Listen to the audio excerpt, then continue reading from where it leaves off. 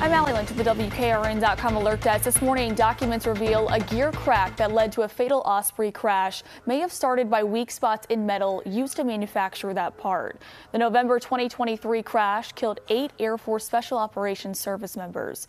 It was the second time in less than 2 years that an Osprey transmission failure caused a fatal accident. In June of 2022, 5 Marines were killed when a different part of the gearbox system failed.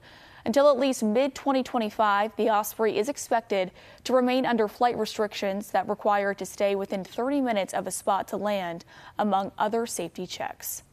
And of course, for breaking news around the clock, go to WKRN.com.